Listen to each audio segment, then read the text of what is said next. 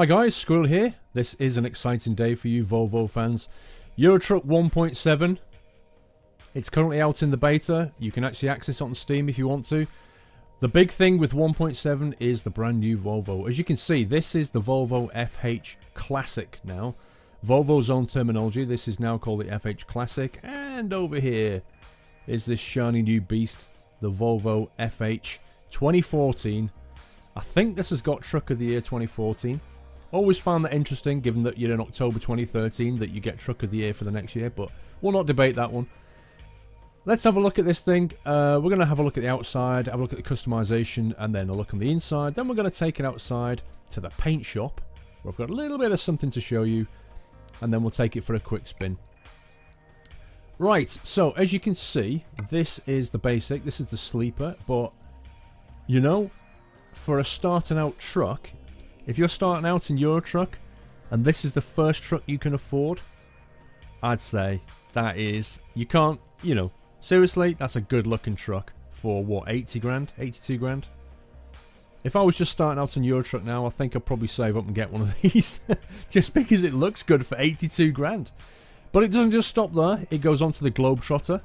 The Globetrotter, of course, you pop up here. Now you do get the sunroof on the basic sleeper, but when you pop up on the Globetrotter, you get a ton more headroom. Inside, as you'll see in a second, that gives you some more storage options up here above the windshield.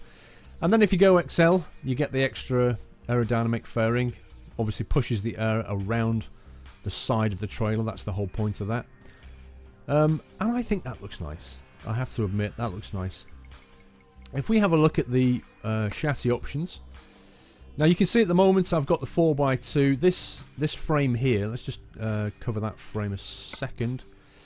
When you've got the 4x2, you have the option of exposed fuel tank, shall we say, or the simple side protection, and that is purely a practical thing. There's nothing nice about that. It's just a couple of bars, but it obviously does give very good protection against knocks on the fuel tank. But if you're picky about the way your truck looks, I'm pretty certain that you'd want this, the full protection side skirts, and they do look nice, color coded, just what you want, I think. If you then go up to 6x2, you completely lose those options. As you see, if you go back here, you have no options available to cover those fuel tanks. They're now exposed. That's the price you pay when you go 6x2 or 6x4. Sorry, 6x2-4, I should say. 2-4, of course, is the two wheels on the inner axis. Axis? Good God. And then the 4 on the back here. And the 6x4 is a straight up 4 tyres, and then 2 on the front. It does look good, I have to say, but when you do go 6x4, you do get the smaller fuel tank. So this is a better option if you want to basically go long haul. This is a better option if you want to take a lot more load and you need the extra axles here to take the strain. But with 4x2, I would prefer, myself, to go with the side skirts. That's the options I would go for. Now then, going onto the engine. The engines, I had actually had a look on the Volvo website, and they do actually, the range is quite accurate, 420 all the way up to 750. The interesting thing to note about the engine range is when you get to, now pay attention to the black grille on the front, which I think looks quite nice, but when you hit the 540, there's a crossover option here. There's 2 540 options. There's a difference of about, well, in this £200 or so. Hardly any practical difference. There's like 50 Newton meters of difference. But it goes from the black to the chrome, and I can't decide which one I prefer. Given that you've got all of this black trim here, I kind of feel that black works quite nicely. But then if you want a black truck, then you'll probably want to go for the silver trim. However, basically, you get no option over this. You only get to go from 540 onwards to 750. You're having the silver air intake and no option to change it. Would have been nice to have that option, but it doesn't appear as an option. Certainly in here, I couldn't find any option to change that. So I'm guessing it's just the way it is. It's the way Volvo do it. If you go 550 upwards, you get the silver air intake. I don't know if there's a practical reason for that, or it's just purely cosmetic. But I'm certainly going to go for the 750, get the nice 750 written down the side here. A bit like the Scania down the front do the R640 and so on. Volvo do it down the side there, so 750. In terms of transmission, two options really. The I-shift and the I-shift retarder. I'm going to go with the retarder. I like having the transmission retarder, but with the steering wheel I can then control descents down a hill with all the weight on the back. So that just depends on your configuration and whether you use the retarder or not. You can turn on automatic retarder, but you know, I prefer to do it manually. Inside we get pretty much no options whatsoever, but it is a beautiful truck to be inside. It's well thought out, it's clean, it's very modern. I would prefer some options around this kind of cream trim here, but we don't get any. Again, is this standard Volvo? You know, there's no other options. Or is it just a Euro truck thing? I don't know. Maybe they'll release some more trim colours in the future. Now, I actually had a look at the photographs of the inside of a Volvo FH, and it is pretty accurate, even down to these things here, the reading lights and the storage boxes I was telling you about up here. Actually, on the photo I saw, there was a television up here, but I'm pretty certain that's an optional extra. There's no TV on this one. Looking down at the dashboard for a second, we can see it's got full Bluetooth phone integration. It's a bit of a giveaway here. That's the parking brake there. It's just a very small handle that you pull forward to engage. Actually, it just doesn't even pull. It just kind of, you pull it a little bit and then the light comes on and that's the brake. This here actually comes out. This is the drinks holder. And you get storage boxes under there for the driver, as well as some space to just put your coat or whatever you want to chuck there. Lots of buttons, air conditioning, lots of controls on the hands-free kit controls going on there, and very nicely laid out, I have to say. Does look very fresh, very modern. Would be a very nice truck to drive. Love the digital display, which we'll take a look at when we get inside the truck later. Very high visibility, lots of glass. Not as much as, say, Renault, which is quite renowned for having stupid amounts of glass. But I would say, you know, even the pillars here don't really block your vision very much. And, yeah, the grab handle for when you're getting back inside. Nice, I would say. Very nice interior. Outside we'll cover in a second in terms of the skin. But let's just have a look at the trim options. Up on top, of course, we get the standard bonfire or space beacons. Or you can, of course, go for one of the light bars. And if you go for the sort of bigger light bar, you can then, you know, put your beacons over here. Doesn't really matter what you do as long as you put some beacons. That's, of course, if you're playing it, you know, more of a sim, where when you're taking the heavy oversized loads, you put your beacon lights on, which is what I like to do. Apart from that, it's the normal thing. It's the, you know, the lights down the front here, whatever styling you want to go for. Down like that. Plenty of lights so that we can blind the AI cars who then flashes. And I like to put my sort of air horns down at the back there, you know. I covered this in the last video, in the 1.6 video. I remapped my horn button to use the air horns, and if you stick some air horns on top, it's much better than the default horn. I don't know why you would not do it. Let's have a look at the sun visors. This is the default sun visor, which is obviously the two-tone, which comes with paint trim. We can, of course, change it for, well, whatever you like, standard sort of stuff here. If you want to go for the full paint option, that's the stock one. Nothing that you really haven't seen before. Whatever styling you prefer, it's just purely cosmetic. On the mirror side, again, we've got the plastic option, but that is nicer than a standard plastic mirror, which is normally just black, like that. But this is the two-tone, and then you can go up to the chrome. Personally, I mean, if you're going 540 up, I'd probably go chrome because it matches the chrome radiator. But if you've not, if you've got the black, then I'd be tempted to just drop back and get the matching paint. Up to you. Same thing with the handlebars. I'd probably go chrome. You want, you know, chrome mirror, chrome handlebar, chrome radiator, that kind of thing. And then down to the front. What have you got? Well, you've got your usual array of bull bars. I think that is disgusting. I would never put that on. I think it spoils the effect. It's a bit like the, you know, how I roll in my Scania. I like to leave a lot of the stock radiator showing. Again, not all of these things fit in with the radiator shape and the layout. Purely cosmetics. I mean, that kind of works. That practical but kind of ruins it. That isn't so bad. It's down to you. You know, it's the usual thing. It's purely cosmetic. There's no change here. You know, I can't see any Volvo specific bull bars. That I find a little bit nasty. But, you know, you might want to just keep it simple like this. For example, given that you've put all your lights up here, you might not want so many lights down here. Just go for the kind of smaller trim lights like this. Maybe. You know, up to you. Maybe like that. Sometimes you can just overkill it, and it looks worse when you just put lights everywhere, and it looks horrible. The trick is leaving space. The trick is in making it look nice by what you don't put in. Yeah, that's my view anyway. So, again, down to the lower grill guards. I've always found these things disgusting, spoiling the view. Trying to find something that matches this radiator here. That's not so bad, I don't think. I've always liked the Sting, purely because of this kind of... It gives this subtle upward effect in the middle. And I think that looks quite nice. And then I like to sort of decorate it. You know, you can put some lights along the bottom here. To whatever taste you've got. Maybe some orange around the outside. Some whites down the inside. Like that. You know, and you can see it there. Once you click away, you can see it's quite a nice subtle effect. Looks good with the lights on.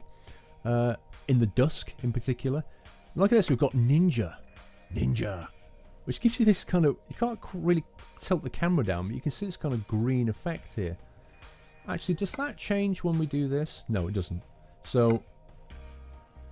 it looks like you're getting that in green, and that's it. Up to you. I guess it depends on what colour you're going for on your bodywork. I'll probably just leave it as a Ranger. Wheel trims. Now, this is the standard wheel that you get. It's very, very shiny. It's quite a nice design. But what else does it look like? You know, if you go with black maybe, or some Goodyears with the matte. Up to you. Whatever you think works best. I'm just going to leave that on standard, because I think that looks quite nice. Like the chrome effect, I think it looks quite nice. Exhaust, just to finish it off down the bottom there, you could have, you know, something like that maybe. That's quite shiny. The Armoured Heat 1. You can, of course, put something different on the other side, but, you know, I wouldn't, personally. I'm symmetric like that. Finally, you can go for the stock mirror or the long mirror. Up to you. Depends on how big your sun visor is, really.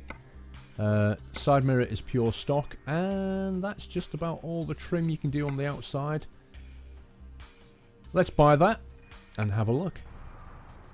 Okay, so here she is, the Volvo FH 2014. I think the first thing we're going to have to do, of course, is paint this thing up.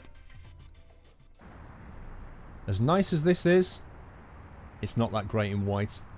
So what does it sound like? Well, let's get inside and have a look round first, shall we?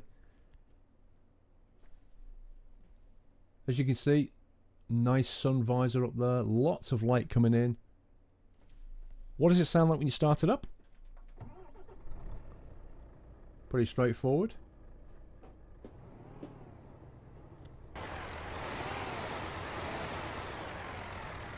Not that much difference. I don't know how accurate that is. Now, if we lean forward for a second, let's have a look at this display. Let's put the lights on and probably light up a bit. There we go.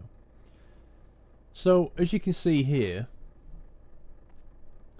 we've got a time, temperature on the left, fuel gauge, that kind of thing. Speedometer.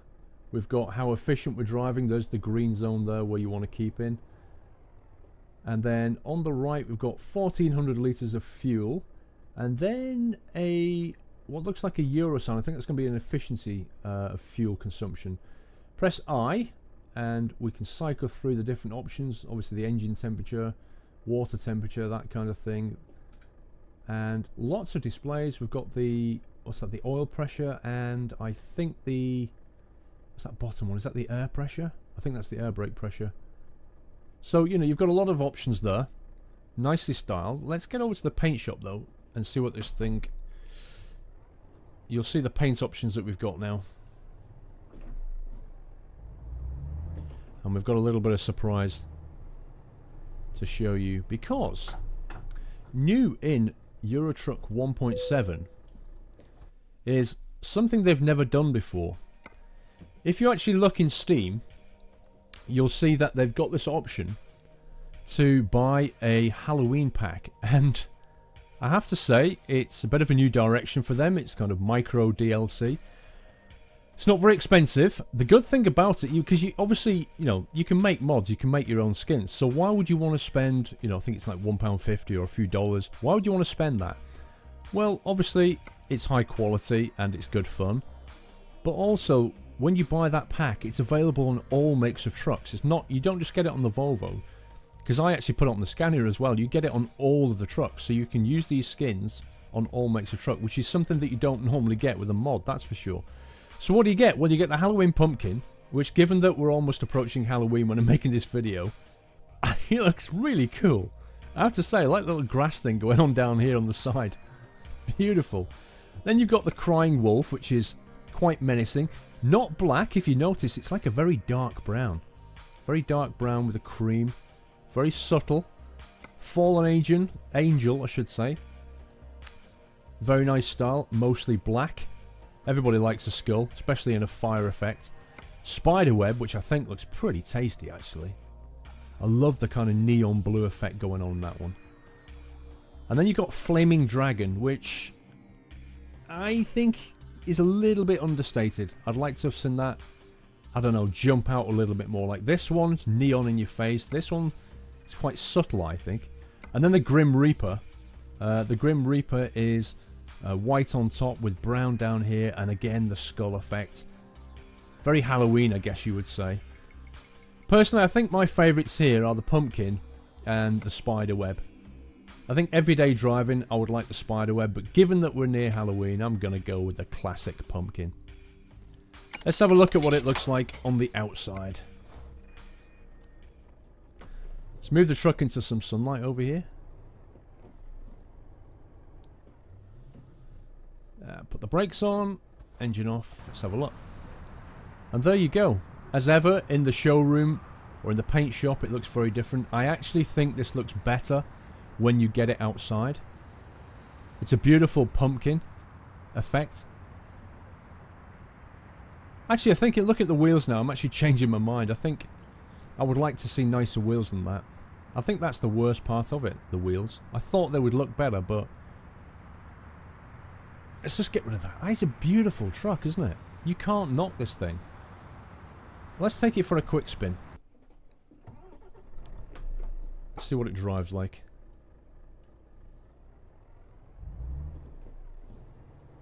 In typical Volvo fashion, it probably pulls very well. I mean, certainly whenever I've driven the Volvo, I've had no complaints over the sheer pulling power of it. And a 750, 3,500 Newton should not have any problem pulling even something like the 70-ton trailers that you can get in this thing. Yeah, you see the brake come on then? The parking brake? There you go. Tiny little handle that you just have to reach over and grab. It's a shame we can't... There's no kind of integration in this game to do with the phone. Like if you've played things like GTA, you get mobile phone integration where it'll send you text messages from various contacts you've got. There's none of that in this game, but it'd be great because, with this phone integration here, it'd be nice to use it. So, could you see yourself driving this thing? I think if you've got a Volvo FH Classic, I would be amazed if you didn't want to upgrade to this. There's nothing bad about this truck. The Volvos are a very good truck. This is a good looking Volvo. I think the engine's going to serve you well. Very modern, and it's not Truck of the Year for no reason, I think. So yeah, I would heartily recommend that you get a look at this truck. No matter what you're driving now. I mean, of course I'll be sticking with my Scania, but I will bring a Volvo FH into Squirrel Logistics for, of course, research purposes and possibly streaming purposes. But yes, that has been a first look review of the Volvo FH. In future videos, I think I'll take it for a proper spin, put something heavy on the back, and we'll see how it performs. That's it from me. I hope you enjoyed the video. Don't forget to give me a thumbs up if you like it. Until then, take care, guys. And happy trucking.